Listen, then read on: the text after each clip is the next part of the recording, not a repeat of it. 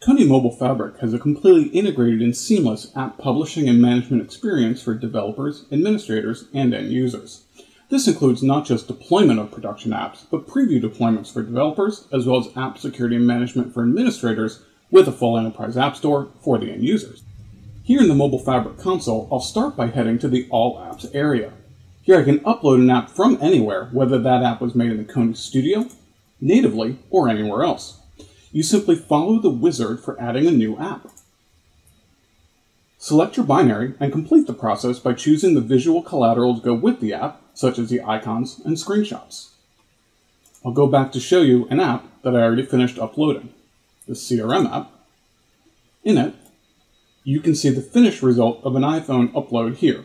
As you can see, I've got an IPA file, version number designated, along with the icon, various screenshots, and a description that I want to upload and then send over for publishing. So to publish this app from MobileFabric over to my management environment so that my mobile administrator can then target it to various users and groups for management and deployment, I'll simply cancel here and go to my Publish option. Choose the native client, choose an environment. You can see the version for iOS phone that I'm going to publish, and I'll simply select Publish to App Store. With that done, I'll jump over to the App Store itself. I have a full administrative dashboard just for my application management, device, and content management. I'll go to Enterprise Apps. You can see that that CRM app has now been published directly into my deployment environment. And if I take a look at it, go to the iPhone tab and scroll down, you'll see that that icon, the screenshots, the naming conventions has all been carried over and automatically published into my deployment environment. Now, as the administrator, I can now optionally apply any app security policy to further define how and when the app can be used if I need to. Simply go to App Policies, create or choose an existing policy, and you can see all the various options for controlling and managing an app. Once you're satisfied with the policies that you want to apply, the last step is to target the app to the users and groups that should receive it. Let's go back to my app. Now I simply scroll down and add some targeting for the app. In this case, I'm going to choose the group apps that has already been created in the system.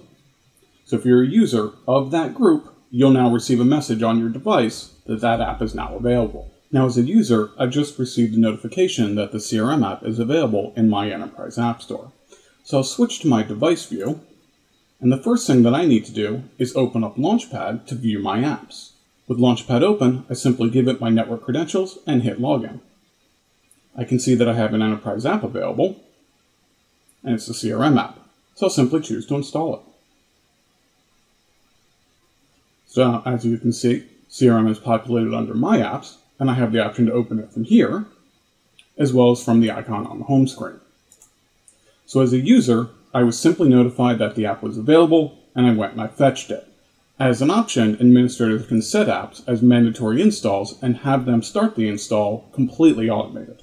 Further, because this is a fully managed application environment, as the administrator, at any point I can go back into the admin console and I can remove targeting from users or groups and have that app automatically purged from the user's devices, or simply change security policies on the fly and push updates live as necessary. This should give you a high-level view of the application management functionality available in the Kony MobileFabric environment.